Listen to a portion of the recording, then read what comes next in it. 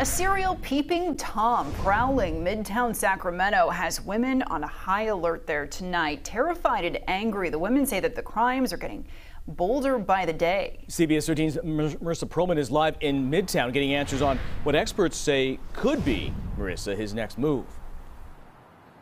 Yeah, Sacramento police are putting investigators on this case, guys, but the women who live in this midtown Sacramento neighborhood are doing a lot of this detective work on their own. And today we spoke with a forensic psychologist who tells us this terrorizing behavior could turn tragic.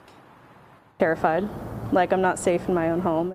The crimes range from creepy to criminal. He was peeking in, maybe through a half-inch gap. Cameras catching the same man in the shadow of night, peeping into bathroom windows, ringing doorbells, then leaving behind women's underwear or sexually explicit notes. At one point, breaking into one victim's home. I screamed. He had removed the screen off my window, and I was yelling at him, "Go away, go away." At least 6 women sharing their stories of sheer terror with police.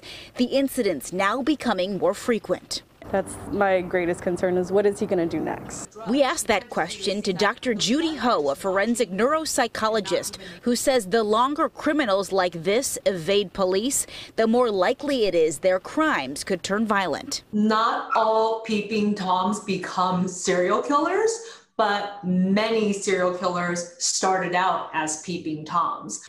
Dr. Ho says often peeping Toms get a sick pleasure from making their victims feel afraid. It's called voyeuristic disorder. The peeping Tom type of behavior is almost like a training ground for people to keep testing those limits. For now, these women are staying vigilant, locking their doors and shutting the blinds. The unknown keeping them up at night. It's really just awful and scary to know that someone's continuously watching me.